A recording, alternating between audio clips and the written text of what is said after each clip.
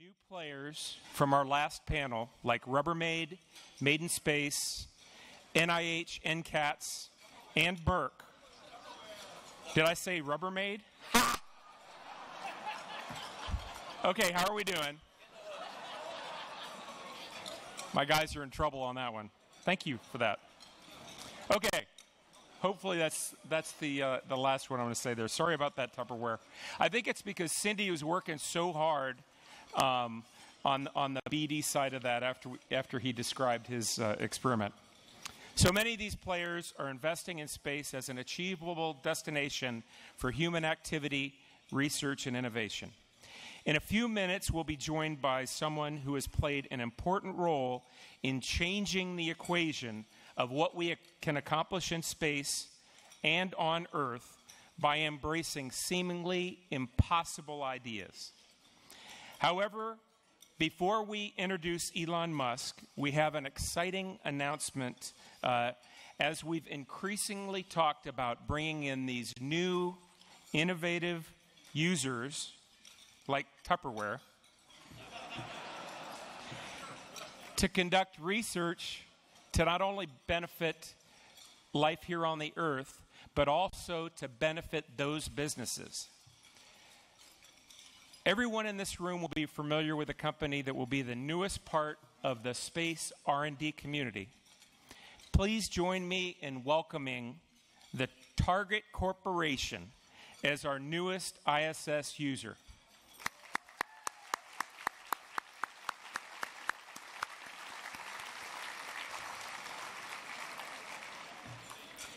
Target will be launching an International Space Station research competition in the fall aimed at solving a global issue that is relevant to their industry. Please welcome Cindy Buteau, who you saw earlier on the panel for LEO commercialization, to talk more about the Target Research Challenge. Thanks, Greg. Thank you. We talked earlier about our mission to use the International Space Station as an innovation platform and to look at solving these big challenges. We are so happy to announce that Target is looking at solving or understanding more sustainable cotton production using the International Space Station. This is really important. Target is such a good partner from a social responsibility standpoint. They have announced a series of sustainability goals, long-term and short-term, and they've also started looking at green innovation technologies. What we're doing now with this Cotton Sustainability Challenge is we're looking at the International Space Station as the platform to look at things like gene expression with seeds, water and membrane technologies, and remote sensing applications that could result in more sustainable cotton production. And I bet you guys didn't know that in today's world, it takes about 700 gallons of water to produce one cotton t-shirt. And what Target is doing is looking out at their whole supply chain from a sustainability standpoint, trying to learn something through this challenge on the space station, bring it back down here on the Earth for that more sustainable production. So again, we couldn't be happier. We're very pleased to announce this partnership. There is a website that you can see behind me that has now gone live. It's going to have all the details of this challenge, which is going to kick off in September. So stay tuned for that, and again, very happy to announce this partnership with Target. Greg?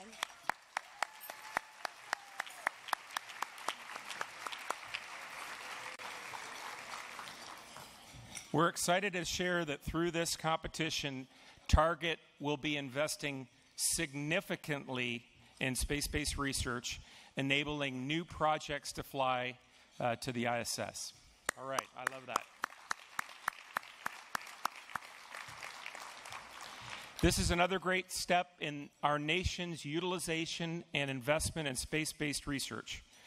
We're proud that CASIS has facilitated more than $100 million in outside non-NASA funding to ISS National Lab research to date. Target, we're really excited to be working with you and to see new innovative research head up to the space station. You can learn more online, and all of you researchers and implementation partners out there, they'll be looking for your ideas. So let's move on to the next highly anticipated part of the program, a conversation with Kirk Shireman and Elon Musk. From a logistical standpoint, Elon and Kirk will be taking questions after their talk. There are microphones stationed on that side of the room and that side of the room, and I see them. So we'll be taking questions from those microphones because of the congestion in the audience. Elon Musk is a true visionary leader who has helped redefine multiple industries. We're honored to have him join the ISS R&D conference for the second time. He was with us 2 years ago in Boston, showing his commitment and passion for the International Space Station. He founded SpaceX in 2002. It's his third successful venture after the innovative companies Zip2 and PayPal. On May 22nd, 2012, Musk and SpaceX made history when the company launched its Falcon 9 rocket into space with an unmanned capsule. The vehicle was sent to the International Space Station with 1,000 pounds of supplies for the astronauts, marking the first time a private company had sent a spacecraft to the International Space Station. Since then, SpaceX has generated many significant milestones and has delivered hundreds of innovative experiments to the ISS from many companies and organizations in this room today. In addition to SpaceX, Elon is the co-founder, CEO, and product architect for Tesla, a company that is redefining the automotive industry. When I think about innovation beyond boundaries, the theme for our conference, I cannot think of a better representation of that concept in our generation. Please join me in welcoming Elon Musk and ISS Program Manager Kirk Shireman to the stage.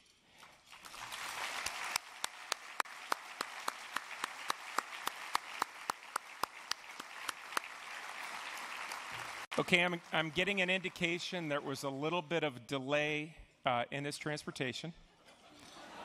The second faux pas, 3 strikes, I'm out. But I'm not going to fill your time. Kirk and Elon are going to come up momentarily. They're going to be stepping up to the stage, and they'll start the conversation. Thank you.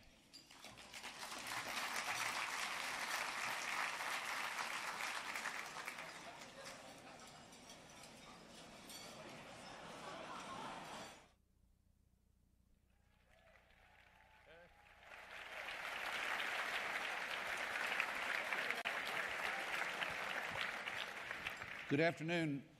We thought we'd start off by making Greg very uncomfortable, so I hope we were successful. Where's Greg? He ran away. All right. So I hope we made you uncomfortable, Greg. Very good. So Elon, thanks so much for being here today. Elon commuted from the West Coast this morning, so we appreciate you taking the time and coming out here and talking with us. Absolutely. Thanks for having me. We've had a pretty good conference so far, at least in my opinion. Over 1,000 people signed up for the first time, so a significant increase, and lots of people interested in space and low Earth orbit and the International Space Station and work that's going on. So anyway, we're very excited about the work that's going on and excited to have you here today too. Great. Thanks for having me. So you were here a number of years ago, in 2015. It's not that long ago, I guess, 2 years ago, and had a discussion like this with Mike Suffredini. And a lot of things have happened since 2015 for SpaceX. So can you talk about how things have gone, how they've progressed, how you're feeling about how the industry and SpaceX in particular have progressed? Sure. Well, I think we are entering a new era of space exploration, which is extremely exciting. And it's not just SpaceX, but there's a number of other companies that have developed new approaches. NASA is taking new approaches to things, which is really exciting. In the way that the contracting has been done for space station resupply, I think is a great model that frankly should be adopted throughout government. I spoke a little bit about this at the Governors Conference, and it was actually using the NASA cargo resupply contracting process as a really great model for government in general. It's where you have two competitors, fixed price, milestone based, where the milestones are primarily hardware oriented. And then if one of the two companies that's competing does not reach their milestones, then the remainder of the milestones are competed to another company, and that's what happened with cargo resupply. It started off with SpaceX and Kistler. Kistler made some progress, but wasn't going to get across the finishing line. And then Orbital Sciences was competed for the second slot, and they did get across the finishing line. And now both SpaceX and Orbital are providing NASA with cargo services to the space station. And having that competitive dynamic is I think, just a very powerful function for getting a great outcome for the NASA as the customer. And I think that's just that was a great model, really well executed, and to the degree that's applicable in other areas of NASA or the government, I think there's the potential for revolutionary progress on that front. So from a technical standpoint, the biggest thing that's happened in the last couple of years, which I'm really excited about and I think makes a difference for access to space, is the landing of the Falcon 9 rocket booster, and then yeah.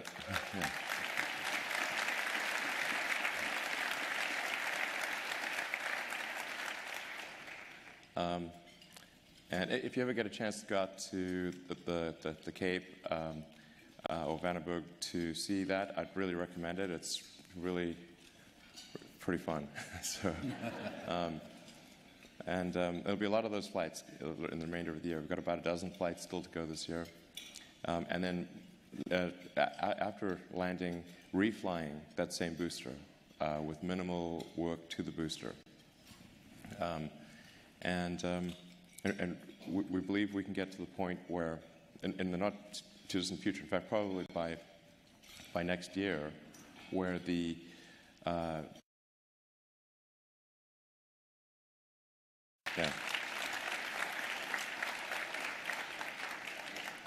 the key to that is that all you do is inspections, and no hardware is changed. Not even the paint. So this is very important. So that's our aspiration for next year. Obviously, while paying very close attention to mission assurance and reliability, but we think we've got at least a technical path to achieving that. And then I think we're quite close to being able to recover the fairing. So there's a huge nose cone on the front of Falcon 9, which is a 5.2 meter diameter nose cone.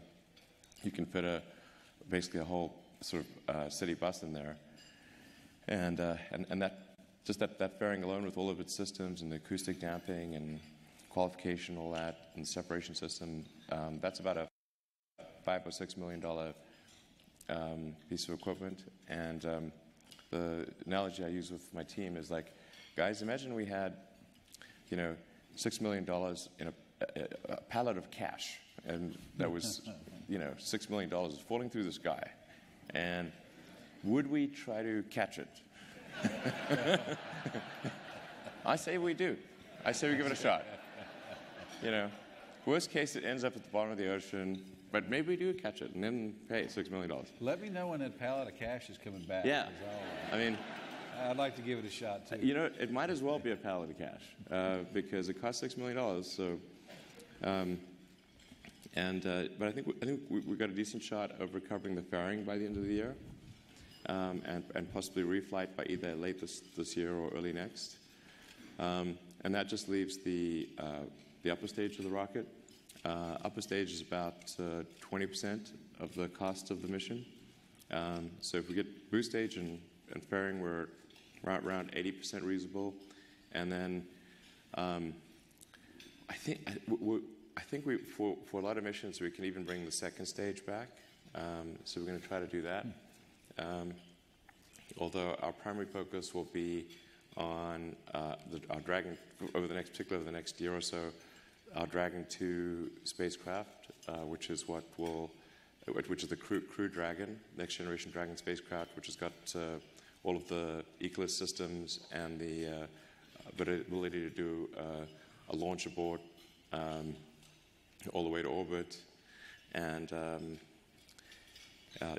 do an automated docking maneuver. So it doesn't need to be berth with the aid of the arm. It can do a direct docking maneuver, and then that will be once that's operational, the new method of taking both cargo and crew to the space station. So if I say what's our primary focus, it's making sure we stay on track for getting crew to station, as we promised NASA around the middle of next year. It's going to be real exciting. I think it's going to be great for getting the public fired up. That's really... It's been a while since we launched astronauts from U.S. soil, so yeah. we're all looking forward to that. Yeah. And I'd just like to thank people at NASA for giving SpaceX a chance to do this, and just want a word of appreciation for the working relationship with NASA, which is great. In fact, I told the governors last week that for a long time my password was "I love NASA." That is actually true. This is.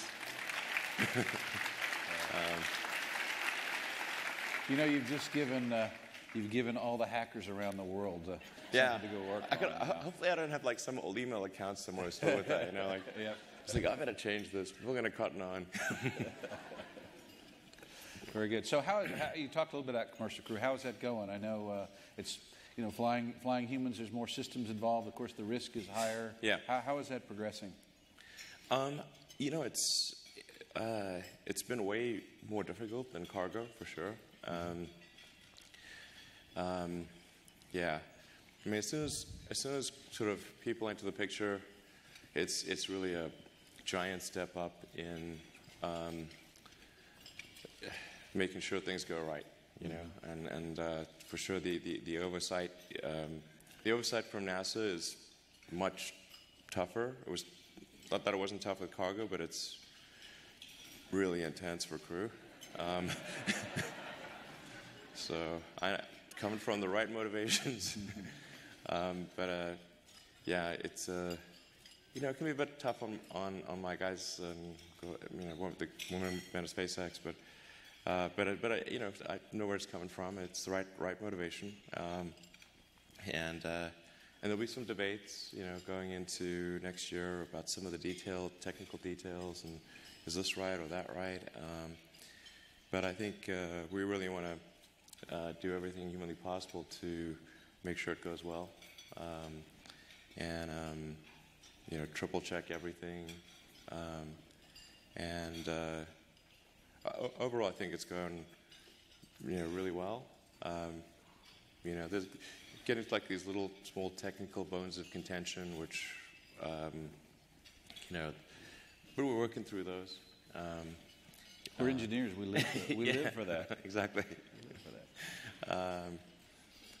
Yeah, and some of these things are really like esoteric. I mean, unless somebody's really in the weeds on rocket and spacecraft design, it will just sound like you're talking Greek, but ancient Greek, But yeah, but there's, I think it's good to have these debates, and overall, I'm confident that it's going to be a system that NASA feels good about, and SpaceX feels good about, and look forward to continuing the partnership into next year and doing a great job for NASA. Excellent, thank you. And of course, we're looking forward to it. We're excited about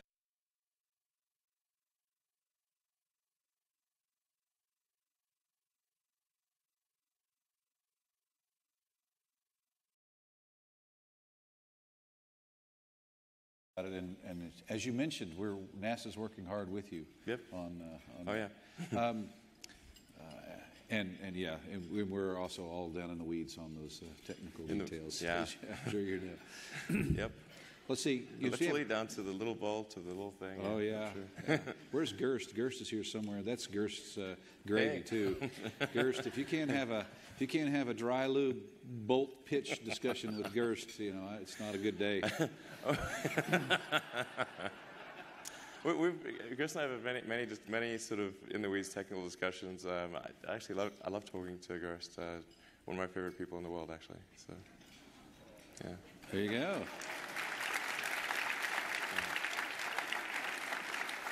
Mine too, but he's my boss, so I have to say that. Let's see. So we talked a little bit about commercial crew. We have cargo supply, resupply 1, yep. which you have the Dragon, which of course Dragon 1, which is berthed, and in fact you've done a reflight recently with the Dragon. Yeah. Thanks for bringing that up. Because that's kind of important. Yes, it is. And again, thanks for the NASA support on that. God, we really should. We should have made a slightly bigger deal out of it because it was the first reflown spacecraft since the shuttle.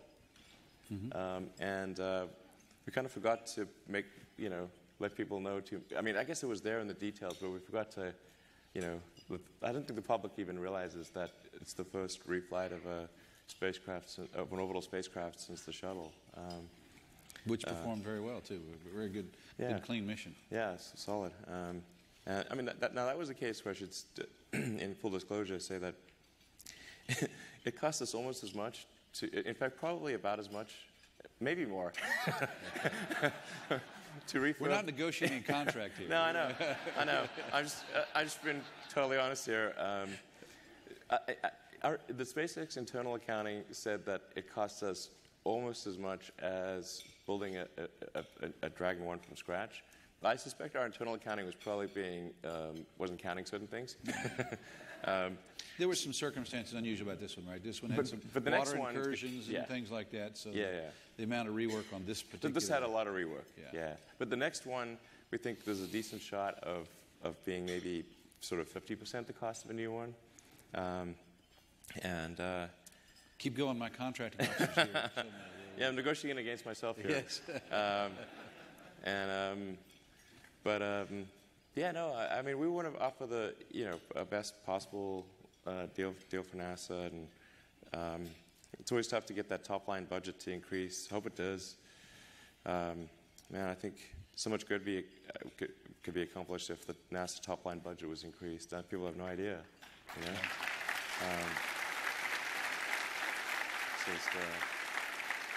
So talk a little bit. So we talk about CRS-1 and berthing in CRS-2. Yeah. Or we talk about commercial crew. CRS-2, the Dragon is going to do its cargo Dragon. It's the similar outer mold line of the Crew Dragon, but it's going to dock. And so talk about then we'll have good commonality between the systems. Synergisms and things like that. So the only thing Cargo Dragon won't have is the launch escape system. Or it'll still have the logic associated with separating from the vehicle. So I think most likely even Cargo Dragon 2 will be able to survive booster anomaly. I like that word, anomaly. We don't like that word either. Yeah, well, I guess I don't like it. Anyway, it won't have the launch. It'll have everything else on that Crew Dragon 2 has except the thrusters. But I think in most cases, actually, it would still be able to survive reentry and keep the cargo safe. But having that commonality is great. Yeah. Yeah, going forward, it seems like docking itself, and if even beyond testing of systems evolutions and things, it might be beneficial to test on the cargo version. Yeah, versus totally. The crew. Absolutely.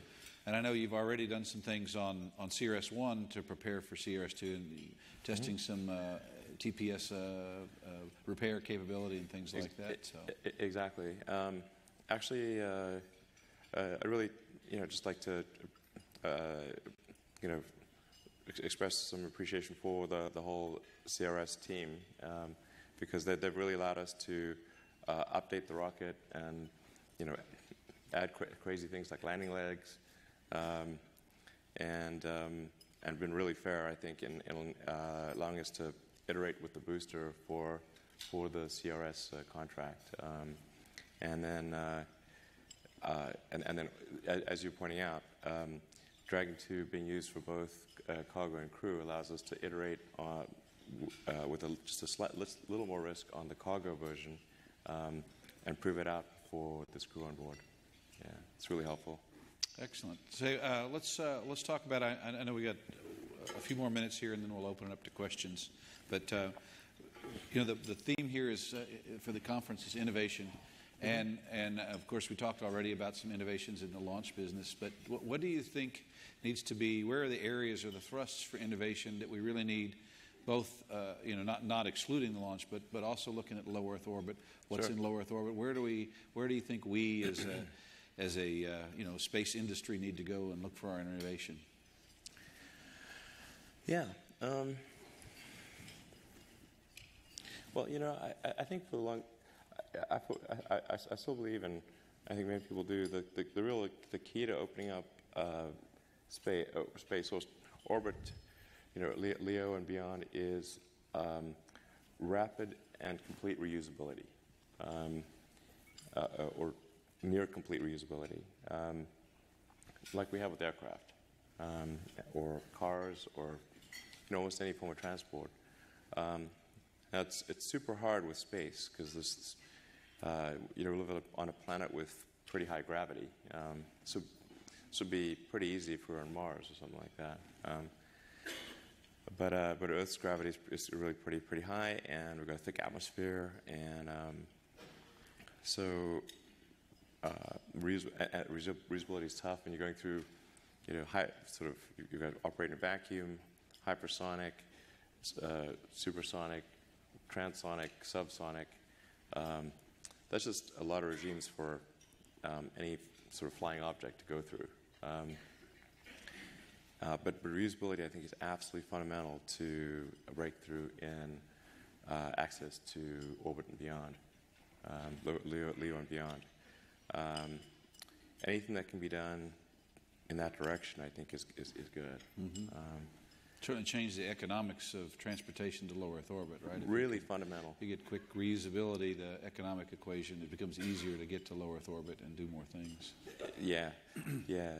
I mean, it's kind of like, just any mode of transport. Like it's and before there was Union Pacific going across the U.S. to California, and there's like hardly any people in California. People thought building the Union Pacific was just crazy because you got like nobody there. So why are we building a railroad to nowhere? Now, California is the most populous state in the country. Some people stopped in Texas along the way. Yeah. Few of us did. Not in the summer, by the way. I love Texas. We do a huge part of our R&D in Texas, in Central Texas. A lot of people don't know about that. Near Waco, we have Central Texas. We do. You did Bosa Chica down in the south there. That's right. Yeah, exactly. So we've got a lot of activity throughout Texas. We're building, a third launch site in South Texas near Brownsville. I think that'll give us good,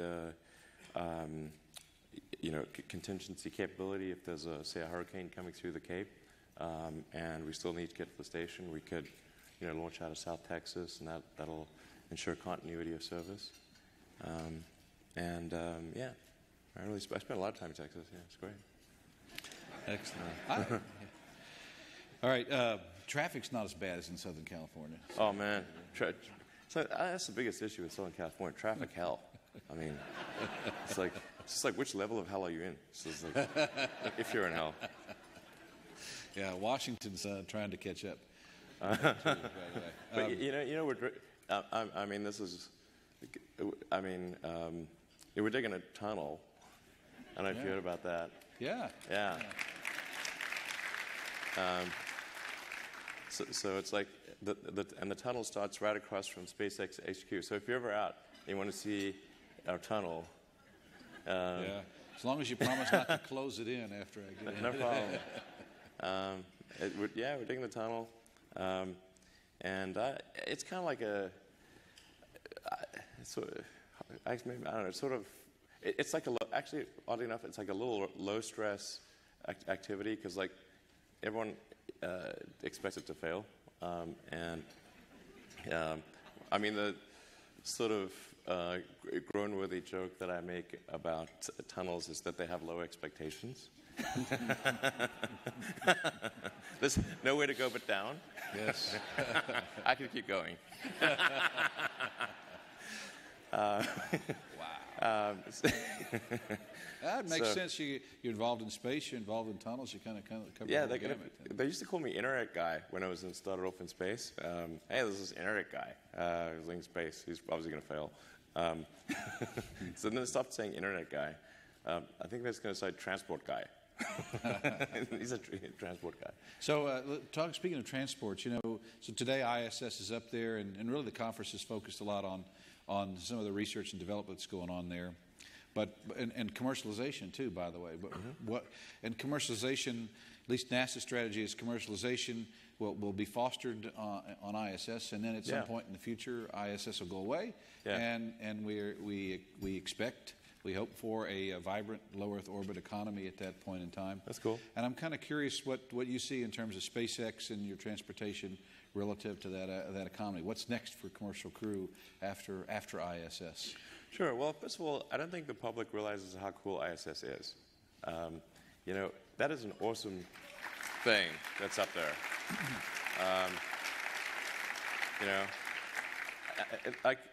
I told a lot of people that, first of all, some people don't realize we have a space station. Like, you cannot be serious. We have a gigantic space station. It's huge. It's really gigantic. I mean, it's a pretty incredible structure that we have orbiting the Earth. And I think I'd recommend, we've got to do something to educate the public about the awesomeness of the space station, because it is pretty amazing. And big. Like, people just lose sight of, they think, oh, there's a little thing. It's big. It's real big. So, and now it's finally getting into sort of real operational use. That's great. It's like an amazing technological achievement. So, but then, I think in terms of low Earth orbit stuff, on the commercial side, I think there's a lot of opportunities in kind of a global internet capability, so providing internet to parts of the world that either don't have it or where it's very expensive and not very good. The space is really good for providing internet connectivity for sparsely populated or low populated regions. So it's not really a threat to telcos. It's actually going to make telcos' lives easier, because there are a lot of customers that are very hard to serve, where, digging a fiber cable for 2 miles, they'll never pay off the investment to get to one house type of thing. Mm-hmm. But from space, you can really serve those customers at economically sensible rates. There's Earth observation, getting better understanding of crops and climate and natural any natural disaster information, but I think if we want to get the public real fired up, I think we gotta have a base on the moon,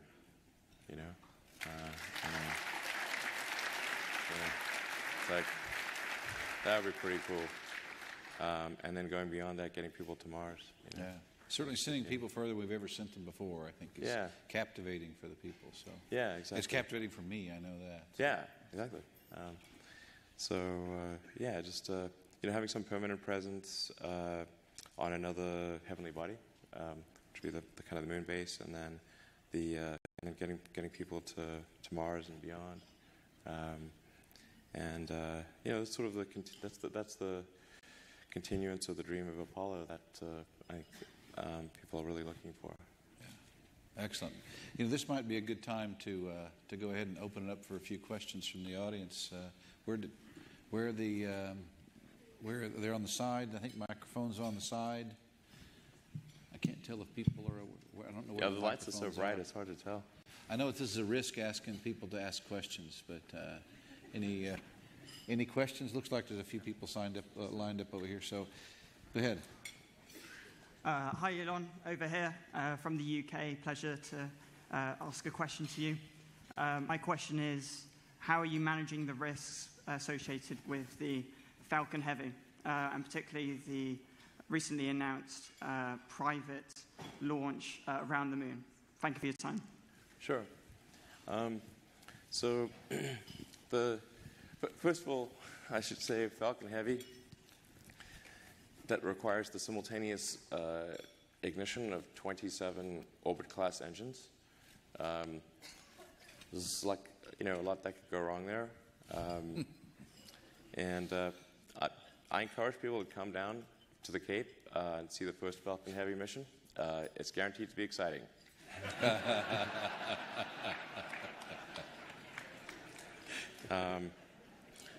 But it's, this is one of those things that's really difficult to test on the ground. We can fire the engines on the ground, but and we try to simulate the dynamics of having 27 instead of 9 booster engines, and the airflow as it goes through transonic. It's going to see heavy transonic buffet. The max Q, how does it behave on a max Q? There's a lot of risk associated with Falcon Heavy. Real good chance that vehicle does not make it to orbit. Want to make sure, set expectations accordingly. I hope it makes it past, far enough away from the pad that it does not cause pad damage. I would consider even that a win, to be honest.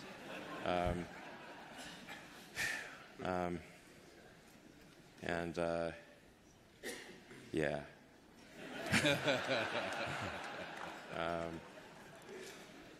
Very exciting. Major pucker factor, really. Yeah. It's like no other way to describe it. That dwindles the amount of people who want to ride on that the first time. Yeah. Well, smaller cat. There's still people. I'm saying full disclosure here, man. Full disclosure. I think Falcon Heavy is going to be a great vehicle. Just like so much that's really impossible to test on the ground, and we'll do our best. It actually ended up being way harder to do Falcon Heavy than we thought, because at first it sounds real easy. You just stick 2 first stages on as strap-on boosters. Man, how hard can that be? But then everything changes. All the loads change. Aerodynamics totally change. You've tripled the vibration and acoustics.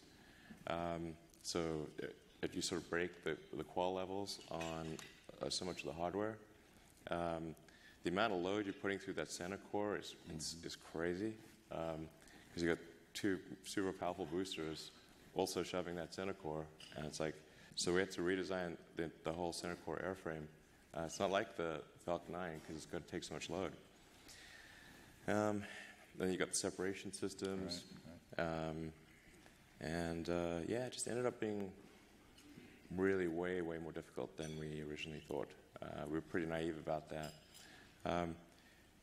The nice thing is when you're fully optimized, it's about 2.5 times the payload capability of a Falcon 9. Mm-hmm. So it's well over 100,000 pounds to LEO payload capability. 50 tons, could even get up to a little higher than that if optimized. And then the nice thing is that it does have the throw capability to toss the Dragon 2 in a loop around the moon. And then Dragon 2 itself, the heat shield is designed with a huge amount of margin. So it's got enough margin to handle lunar reentry. Particularly if we do initial velocity scrub, do sort of at least one pass to scrub velocity, then come in on the second pass. But no question, whoever's on the first flight, they're brave. Yes. Brave. Let's go over here to this side here. Is there a question from over here? Hey, Elon. Ted Tagami with an educational company called Magnitude.io. I had the good fortune of meeting you back in September, watching your 5 sons launch their own rockets, Black Rock Desert. Oh, yeah, cool. Yeah. That was fun.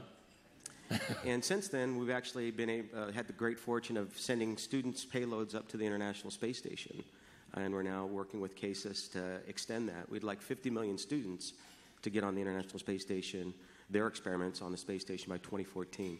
Okay. So my question to you is more about the innovations in education and your thoughts. That same year that I met you and your sons, you announced Ad Astra. Oh, yeah. And before the advent of Neuralace gets fully implemented, what are your thoughts on the innovations in education today? Thank you. Just thoughts on education. I think there's maybe there are definitely some good schools out there, but I think some of the mistakes, at least in my opinion, that I see being made in education is that the teachers do not explain why kids are being taught a subject. You just sort of get dumped into math and like, well, why are you learning math? What's the point of this? This seems like some, for some people, like maybe it's I don't know why I'm being asked to do these strange problems. But the why of things is extremely important because our brain has evolved to not to discard information that it thinks has no relevance. So then, if on the one hand you're being asked to memorize or learn, say, formulas, but you do not know why this is the case, then you have this cognitive dissonance of it seems irrelevant, but I'm being told to remember it, so I'll be punished. so I better remember it. So the why of things is very important, and then being able to and then picking kind of a problem, and then using various educational tools to solve that problem, like using math or physics or economics to solve that problem, is far more engaging than teaching the tools. It's the difference between if you say, well, we're going to take apart this engine and see how it works and put it back together again. And then in order to take the engine apart, we need wrenches and screwdrivers and a winch and Allen keys and whatnot. And then in the course of solving the problem of taking the engine apart and putting it back together, you learn about wrenches and screwdrivers and all the tools that you need. And then now you understand the relevance. This is why wrenches are important. Whereas if you had a class on wrenches, you'd be like, why is it? I think, very powerful for establishing relevance and getting kids excited about what they're working on, and having the knowledge stick. Yeah, and so to some extent, building a CubeSat or flying an experiment on ISS is like that, right? You've got the why or the relevance and the curiosity in terms of building that device or that experiment. And I think the results. So it really is cool. Yeah. It ties to the. It gives you really a concrete example of what you're learning and why. Yeah, exactly. I think things like CubeSats, exactly. Where the kids say like, okay, what is a solar panel? How does orbital dynamics work? How do we power this thing? How do batteries work? Electronics, control systems, and you need to. Then you're like, we want to make our satellite work. That's why we need to understand all these disciplines. So I think it's like CubeSats, student CubeSats are great. Like things like design, build, fly for model airplanes or Formula SAE. We've got to design and build a kind of a race car and race that against other people. I think those things are very powerful for learning tools. Yeah, it's very cool. All right, thank you. I see over here another question.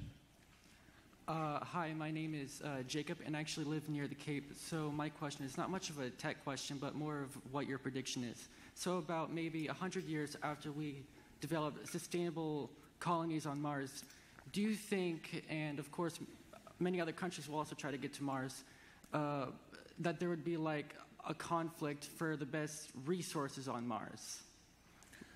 I guess you could say in sort of like a interplanetary warfare, if you know what I'm trying to get at. This sounds like a video game, doesn't it? It's an idea. Mars attacks, or I think it's some pretty open territory on Mars. So I don't think there's going to be any kind of scarcity. There's like a lot of land on Mars. Not many people. So, unless they're hiding on the backside. Yeah, no, I mean, they're pretty clever. If there are people on Mars, man, they are way cleverer than us because they're hiding well.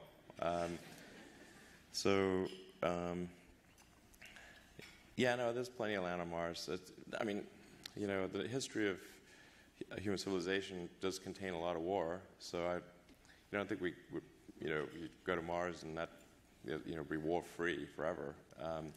But there's certainly not going to be a resource-based conflict due to scarcity of resources on Mars. I think we're going to go to Mars as a multinational effort too, right? So it's not one country going and another country going and then they're fighting over wars. I think it's countries going together, and so I think we're more likely to be peaceful in that scenario as well. Yeah, but I'd actually advocate for. I think it's fine if countries get together to form teams, but I think it's actually probably better if there are at least 2 or 3 country coalitions going to Mars in a friendly way, and competing to see who can make the most progress. If you look at, say, the Olympics, it would be pretty boring if everyone just linked arms and crossed the finishing line at the same time. Be friendly, but it would, not be more like the opening ceremonies, I guess. Yeah, exactly. Yeah. I think friendly competition is a good thing. Yeah. Very good. Well, I think NASA wants to be part of one of those coalitions with the United States, and so I know we're actually trying to build such a coalition now. Let's see. From over here, another question. Hi, I'm Yotam Ariel, founder and CEO of Bluefield. We are deploying methane tracking microsatellites. And my question to you, I hope to learn your thoughts on advancing remote sensing capabilities of critical gases on Earth and on Mars. Thank you. Well, that's a pretty esoteric question. Remote sensing of gases, I think that's something that's going to be important. Mars has a number of trace gases that are pretty helpful. It's very helpful that Mars has CO2 and nitrogen and argon. Those are like really helpful gases to have in the atmosphere. It's mostly CO2, but that little bit of nitrogen and argon is really going to be pretty helpful. Yeah. And whatever other trace gases we can get out of the atmosphere. I don't know. We always say Mars has just enough atmosphere to. It's not enough to be really helpful in terms of aerobraking, but it sure makes it a lot harder. So it's just enough to be difficult. So, but in terms of in-situ research utilization, when we get there, to be able to build, to get your oxygen, and hopefully we'll have water and can get hydrogen, manufacture hydrogen on the planet. So hopefully there's enough resources we don't have to carry everything with us. Well, the nice thing, if you got H2O and CO2, you can build hydrocarbons of any kind. You can build plastics. You can build short chain, long chain hydrocarbons. The current SpaceX thought for kind of a Mars transport vehicle is a primarily methane-based system, because you get to have a kind of a smaller. The tanks are half the size with methane.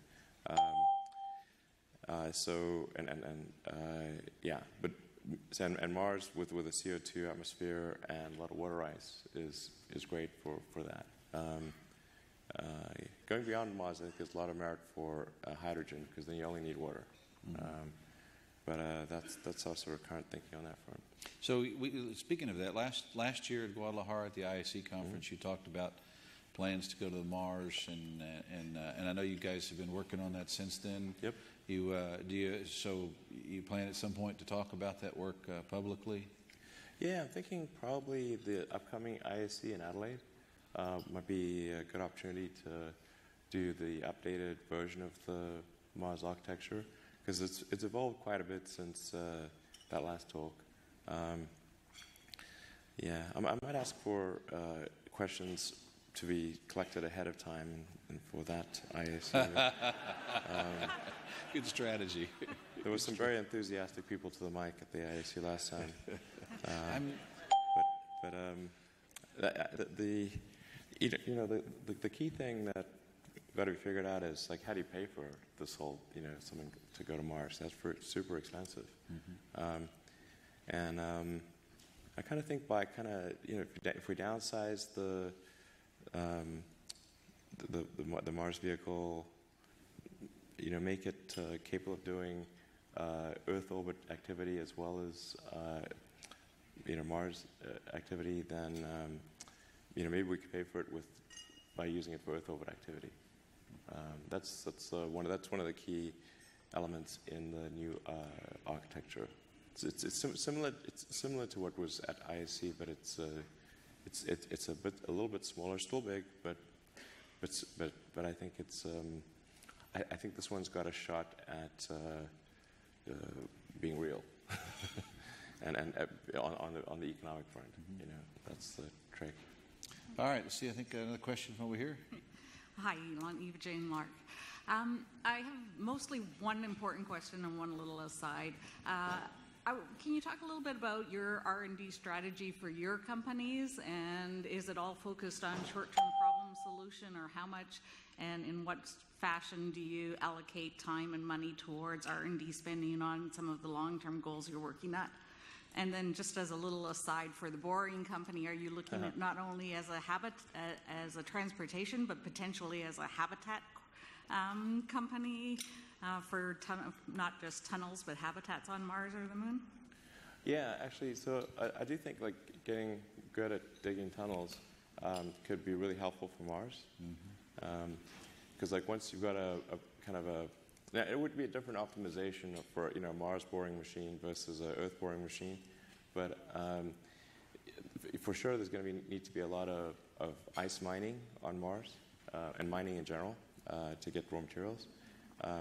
And then along the way, building underground habitats where you've got good radiation shielding, and you kind of have as much. You could build really an entire city underground if you wanted to.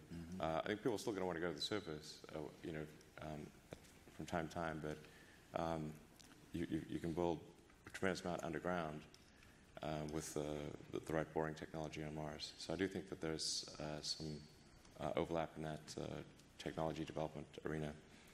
And then R&D, I try to spend as much on R&D as we can at my companies. So we really max out R&D. I mean, I spend most of my time on engineering.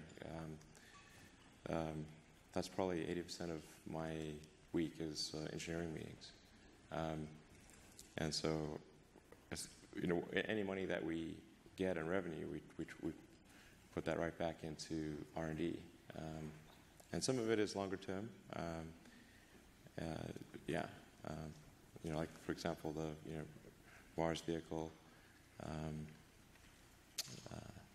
We're looking at doing some Mars communication stuff potentially with NASA. Been partnering with NASA. But I'm super pro R&D. Let's say engineering is my most fun thing, so try to dial that to the max. Over here. Hi, my name is Chris LaFleur. I work for Congress for Representative John Conyers. A couple of days ago, I read about you talking about artificial intelligence and the dangers of it, and how as a businessman you are totally against regulation and stuff like that, but as a human being, you think it's critical that we get ahead of this issue. Yeah. Can you please elaborate on why? What are you seeing that we don't get to see, and what, as a policymaker, I should be looking to do to sort of, I guess, protect us all? Sure. Well, I think it is difficult to appreciate just how far artificial intelligence has advanced and how far it is advancing, because we have a double exponential at work. We have an exponential increase in hardware capability and we have an exponential increase in software talent that is going into AI. So whenever you have a double exponential, it's very difficult to predict. People's predictions are almost always going to be too conservative in terms of thinking it'll be further out than it is. You start to see things like, I don't know if you've seen like the videos where you can sort of really quite accurately video simulate someone and put words in their mouth that they never spoke. You just Google this; it's really pretty amazing. And then they had something called a generative adversarial network. Had two of them compete with one another to make the most convincing video. So one would generate the video, and then the other one would identify where it looked fake, and then the other one would fix that, and then it'd go back and forth to the point where you couldn't tell which one was the real video, which one was the fake one.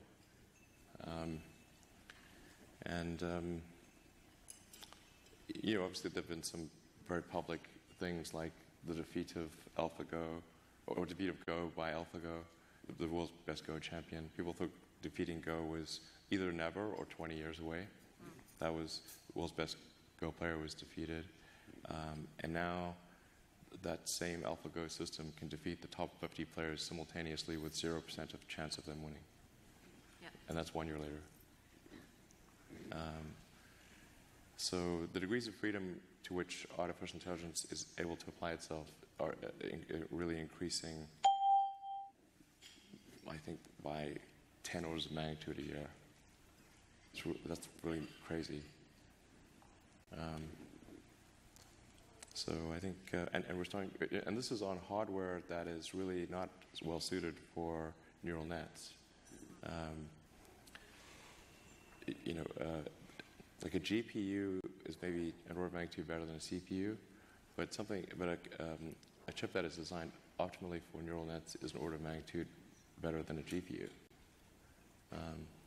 And there are a whole bunch of neural net optimized chips coming out either late this year or next year. So I think we should. I think that, the part of the role of government is to make sure the public is safe, like to take care of public safety issues. And I think the right move is to establish some government regulatory agency, which at first is just there to gain insight. So it's not about like shooting from the hip and just putting in rules before anyone knows anything. But you've got to set up the agency. It's got to gain insight. Once that insight is gained, then start applying rules and regulations. We have that for for aircraft, the FAA. We've got that for cars. We've got that for drugs, for food. And I don't think anyone wants the FAA to go away or the FDA to go away or any of those regulatory agencies. I think we just need to make sure people do not cut corners on AI safety. It's going to be a real big deal, and it's going to come on like a tidal wave. So. All right, thanks. Let's see over here. Question. Hi, good afternoon. My name is Anna, and I'm a film director and VR producer. And I'm currently working on a documentary film about future scenarios for humanity, which actually brought me to this amazing conference where I can learn and complete my research on the space exploration area. And in the previous few days, there was a lot of talks, which is, I think, an extremely beautiful phenomenon about this kind of dual philosophy behind space exploration and space solutions, about solutions that are coming back to Earth that can benefit humankind in a very, very wide area. And today we've been talking about the commercialization of the space area, and it brings a lot of questions to me about social responsibility behind gigantic companies that would actually probably take over how the space industry would develop in the nearest future. So I'm very curious how you see in long term these kind of benefits for people or social goals for SpaceX, and especially in the context that You are an entrepreneur that invests in infrastructure and transport, hard solution that would probably change the way most of us live and the way we communicate with each other. So I'm very, very curious how you see that in terms of long-term mission, long-term philosophy, and what would be your advice or maybe a kind of security signal for other of your colleagues and for all of us? Phew. I'm not sure I fully understood the question.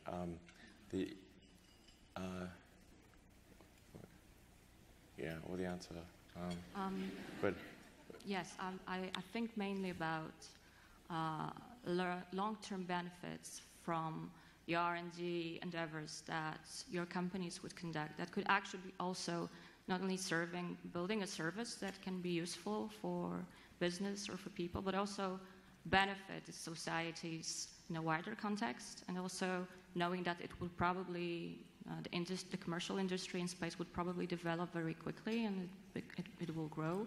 How do you see the social responsibility of the companies who actually do that, and where are the limits of what can be done, what should be done? The same way as you think about, for example, open AI mission in the area of AI development. So could we translate that into space industry endeavors? Well, I think there's a pretty big social benefit or civilizational benefit to being a multi-planet civilization. That dramatically increases the probable lifespan of human civilization if we are a multi-planet species versus a single-planet species. Sometimes that is misinterpreted as, well, shouldn't we just focus everything on Earth? It's like, well, but we should focus almost everything on Earth, but I think there should be maybe 1% or 2% of our resources that are applied to making life multiplanetary, because there's certain irreducible risks on Earth.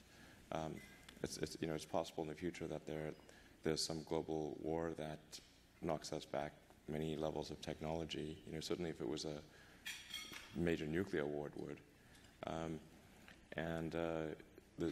There's just so the general decay of societies over time. We see this throughout history. If you look at ancient Egypt or ancient Rome, they had reached peak technology levels, and then for reasons that aren't obvious, just declined. So I think just being a multi-planet civilization, having human bases throughout the solar system, I think, first of all, I think that's very exciting and inspiring, and there need to be things that are exciting and inspiring and make you look forward to waking up in the morning. It's like, yay, the future is exciting. This is underappreciated, like tunnels. Sorry, it's like, all right. But there's got to be things that make you excited about life. It can't just be problem solving, one sort of miserable problem after another. It's got to be like, I'm fired up about the future, and here's why. And space is one of those things that does that for people all around the world. When Apollo 11, when they landed on the moon, that was something for all of humanity. It really was. And people would, if there was like one TV for 50 miles around, people would walk. They'd walk 50 miles just to go find that one TV to watch it happen. So sometimes people think, well, what about the poor nations of the world? They're like, you know what? It inspires them too. We need things like that. We don't have enough of them. All right, thank you. Over here. Hi, Elon. Quick question. I heard that Dragon is no longer planned to land propulsively. Is that true? Yeah, that was a tough decision.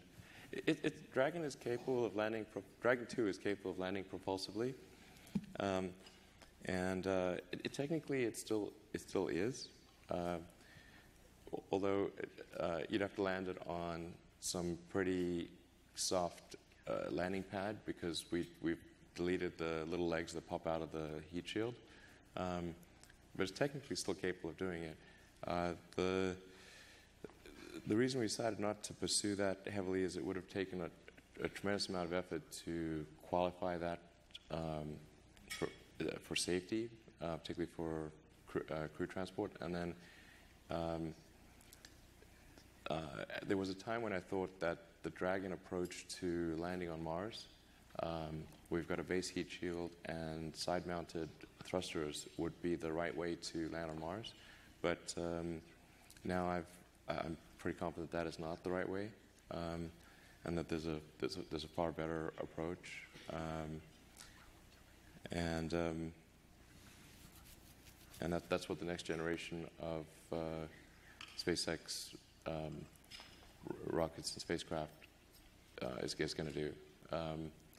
So just the difficulty of safely qualifying Dragon for propulsive landing, and the fact that from a technology evolution standpoint, it was no longer in line with what we were confident was the optimal way to land on Mars.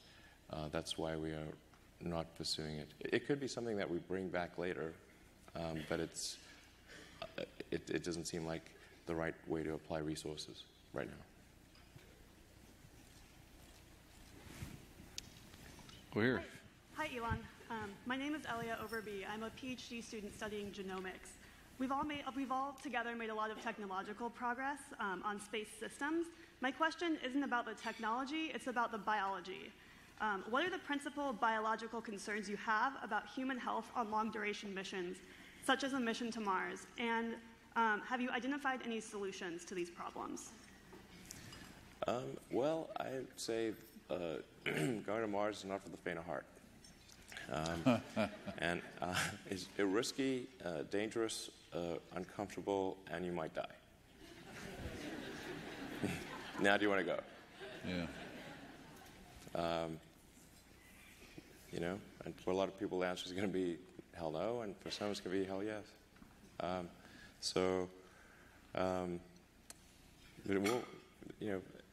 There will be issues. I don't think it's like it's going to be a case of like you get irradiated to death along the way. I don't think that's the case at all. The radiation level is sort of roughly, in a worst case scenario, really kind of about equivalent to smoking on the way there. Now, smoking is pretty bad. But I think with some moderate shielding, we can cut down on a large percentage of the incremental radiation, and that should be enough that the sort of marginal risk of cancer is not something that is going to be a showstopper. That's my best assessment to date. Certainly learning a lot about solar winds and fast particles and whatnot. One of the things that I learned recently that I didn't quite understand is that I always thought of the particles from the sun, the sort of solar wind, as going kind of straight out from the sun, but they follow the magnetic field lines. So you actually can get the particles coming at you from the side, even though it's kind of at a direction orthogonal to the sun. So you do need some amount of protection, at least on kind of four or five sides. Anyway, but I don't think it's not a showstopper, but it's definitely, if safety is your top goal, I wouldn't go to Mars. Yeah. There's a bunch of work going on ISS right now to understand the risk to the humans for long duration. Yeah. Certainly we're in the Van Allen belt, so the radiation environment's different. Yeah. But and all part of it is understanding what happens to the humans the longer you stay. So far we've had humans stay a little bit longer than a year, and that's it. So in the history of the species, we've had someone off the planet for a little more than a year, and we're talking 3 years to go to Mars. Well, I think you can get the perhaps shorter, but it's in the years. There's potential for things out there that we haven't found yet. Yeah. And so we'll learn more as we go along. hopefully learn more before ISS is done. Yeah, it's interesting that actually Mars is only in the same sort of rough quadrant of Earth, roughly 6 months every 2 years. By same, I mean sort of slightly offset because it's like a transfer quadrant. But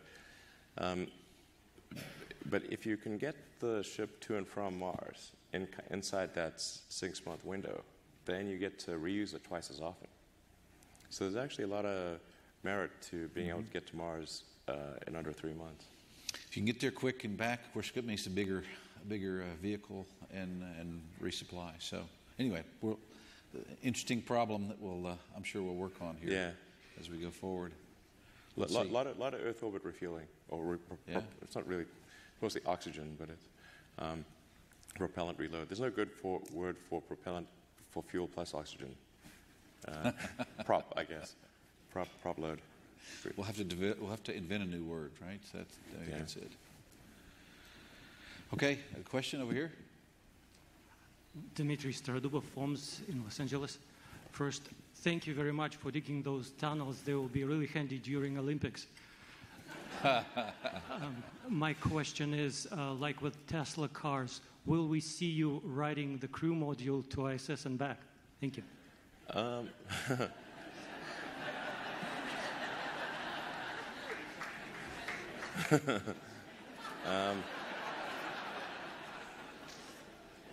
I would like to at some point. I would like to. I think assuming things work out, I'd like to, maybe 3 or 4 years, something. It'd be great.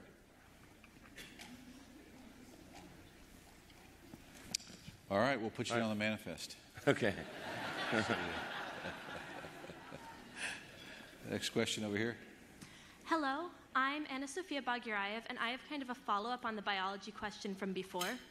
It is one thing to say, obviously, it's not going to be a safe experience to go to Mars, but there are some technologies essential, especially if we're looking to putting humans there permanently, that are going to have to be developed with biological capabilities. Speaking of like flight suits, habitats, eventual artificial biospheres for people to live in, do you see your company playing a part in the development of those technologies? Do you see biology having a place in SpaceX's work, or will that be outsourced to other unrelated companies? Hey, and before you answer, you should know that Anna Sophia over here won a Genes in Space competition and flew on a SpaceX Dragon. Anna Sophia, was that SpaceX 10? When was that? 8. SpaceX 8. So,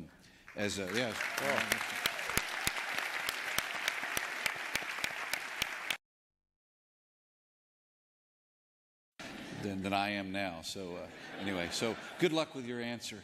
Sure. Biology obviously has a significant role to play in any kind of permanent Mars base or city. For SpaceX, we're trying to make sure we can get people there reliably at a cost they can afford, and get cargo there at the right cost number. Because there's kind of a threshold cost per ticket or cost per ton to the surface of Mars, below which a self-sustaining city can develop, and above which it cannot. That sort of critical sort of economic and technical threshold is what we're focused on at SpaceX. I think we'll probably also have to do a fair bit of work on propellant depot, basically a propellant plant on Mars. But then our intent is to, we don't want to get in the way of what others are doing. Like, we want to make sure that, let's say if somebody makes an investment and wants to do something on Mars, create a business or do some scientific endeavor, that SpaceX does not compete with them, because they need to feel like, okay, we're not going to just go in and compete with them arbitrarily. We want to make sure that they feel it's going to be a fruitful environment to be to go there and do something special. So our focus is going to be on transport, kind of fundamental utilities, survivability, And we'll do more if we need to do more, but we want to make sure that lots of people can go and do all sorts of things on Mars or the Moon, and not feel like SpaceX is going to do anything but try to help them. We don't want to interfere or compete. They got to feel like the opportunity is there. Next question over here. Hi, Elon.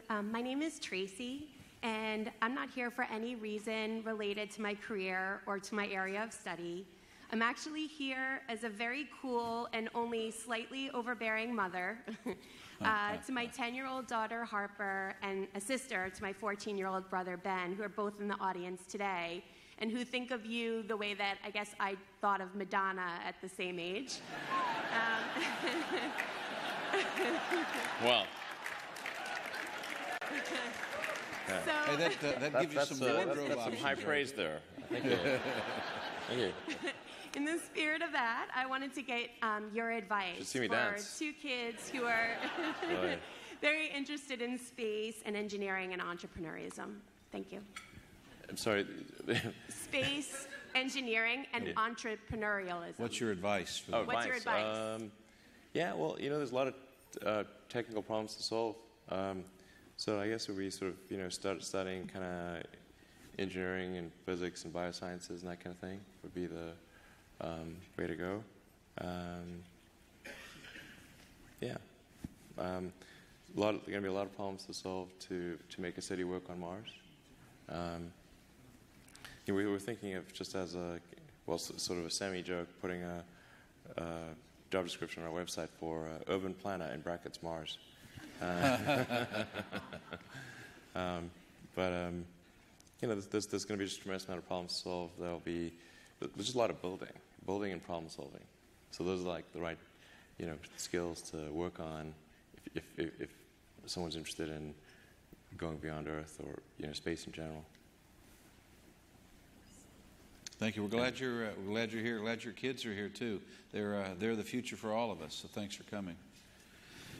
See over here. Hi, my name is Gerard Valle, NASA Johnson Space Center, and my question is, in your quest to colonize Mars, do you foresee utilizing expandable spacecraft modules as a stepping stone or even a final utilization? Well, I think there's definitely going to be inflatable things on Mars itself. In the journey there might be some amount of inflatable, but we're not currently baselining that. But on Mars itself, I think there'd be quite a lot. Yeah. Okay, thank you. Inflatable and perhaps just building it with the materials that's already present. Yeah, exactly. Local materials are key. You don't have to carry it with you. Yeah, tunnels. You got to get that boring machine there, though. That's going to be.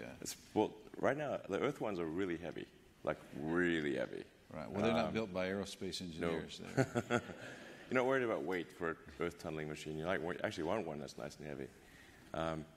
But for a Mars one, you'd have to redesign it to be super light. That's a tricky one. And then just taking into account the different conditions on Mars and everything. Yeah. So, it's interesting. The Curiosity rover and the tires being chewed up.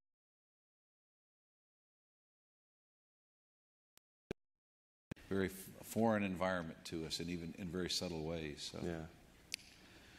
Let's see. Next question here. Wake Forest that makes brain-machine interfaces. So what do you think this technology, how is it useful for humans when they go into low Earth orbits or even deep space explorations, and do you have any plans in that direction?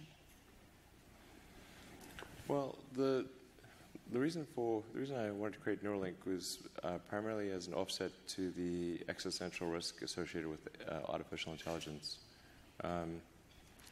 I think human intelligence will not be able to beat AI so then, if as the saying goes, if you can't beat him, join him, kind of thing. So I think having some basically finding a way to link, human will en masse to the outcome of AI. Having AI be an extension of individual human will, that's really the point of Neuralink. Now, along the way, I think there'll be a lot of good that's achieved in addressing any brain damage that's as a result of a stroke or a lesion or something congenital, or just loss of memory when you get old, that kind of thing.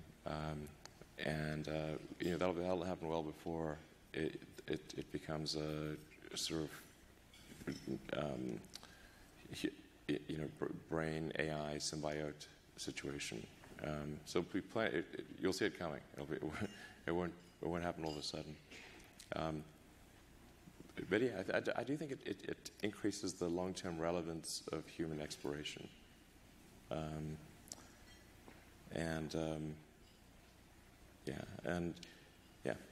think it's for me. It increased my motivation long-term that it doesn't just need to be done by robots. Yeah. I don't know if that answers your question, but does that answer your question? Oh, yes. Okay. All right, let's see. Maybe we're one more question here, and we'll wrap it up on the left here. Okay. Hey, Kalle from Space Nation. As we are building the first global astronaut training program for everyone, my question relates what you earlier said about the International Space Station and how it's a shame that it's not better known around the world, as probably compared, for example, the shuttle program. So, and thinking that in the future we need thousands and more space pioneers, so how do you see the significance of this public engagement, and especially in the time where we have more and more tools to do that? And do you have specific plans on that, and how you see that affecting, accelerating, or does it have that kind of effect for the whole humanity's transition to space and the new space era? Sure. Well, I think just getting more human spaceflight is going to automatically engage the public. As you point out, with the space shuttle, there was a lot more engagement when the space shuttle was launching.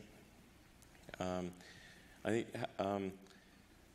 if the public sees some path, even if it's long term, where they themselves may be able to go to orbit or beyond, or to the moon or Mars, I think their interest level increases dramatically. And it may not be even that they want to go, but they have a son or a daughter or a brother or a friend that really wants to do it, and so they want to support their friends and family in that ambition. But it really needs to be something ultimately that looks like it's going to be accessible to a large number of people, and then I think we'll get a large number of people engaged. Yeah, one of the things about engagement too, I think for the U.S. anyway, will be having people launch from the United States. So yeah, absolutely. I can't tell you how many people around the world have said, "Oh, you guys are still flying." Well, absolutely, we never stopped flying. Yeah. We've had people living on board ISS, for almost 17 years, and but they don't see the smoke in the fire, right? They see that they exactly.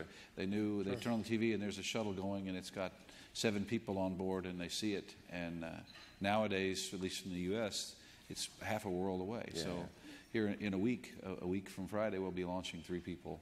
Yeah. But it doesn't feel the same as if it was happening in our backyard in Florida. Absolutely.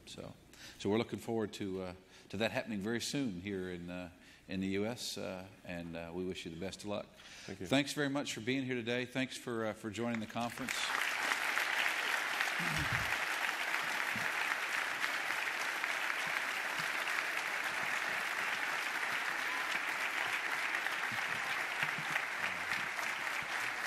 You're a big part of ISS and a big part of the research and development that goes on ISS, so thanks very much. I'm glad we've been able to be helpful, and thanks for having me.